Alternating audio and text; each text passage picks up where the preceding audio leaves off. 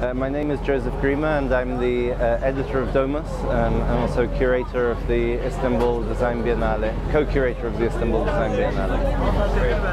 I think I would preserve the idea of stratification. I think the one thing that is, in this moment of accelerated urban change, one of the things that is a problem is the tendency to replace kind of tabula rasa, the old with the new. And I think that what's most interesting about the greatest richness of the urban environment is the sense of stratification and adaptation.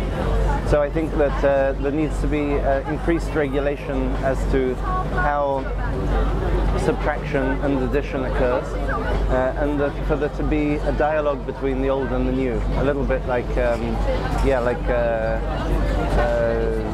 Rem Koolhaas talked about the idea of kind of an urban crop rotation in which certain things are completely new, certain things are completely old, but for me the most important thing to preserve is that space in between, something in between. I think I would introduce a greater sense of ambiguity. I think one thing that is the greatest enemy of urban life and of a successful city is an excessive control. There's a project in the exhibition here, a film by Grégoire Basdevant about Ravintola Paiva, which is the restaurant day in Helsinki, which is a completely spontaneous, happens 2 or 3 times a year. It's what they call restaurant day.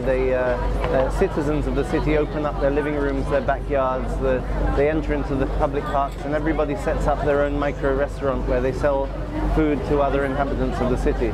And I think that this is something that exists completely outside of the frameworks of legality, of city administration. And so there's something about, I think, to be able to preserve this, we need to have spaces that are ambiguous, that are not controlled, that are not single mono-use, but that have kind of multifunctional use. I think what I would take away from the city is related to this, is the idea of attempting to control. I would take away control from the city. Not necessarily, doesn't need to be completely remove control, but there needs to be one of the greatest enemies of vitality is the attempt to prescribe what should happen in every space.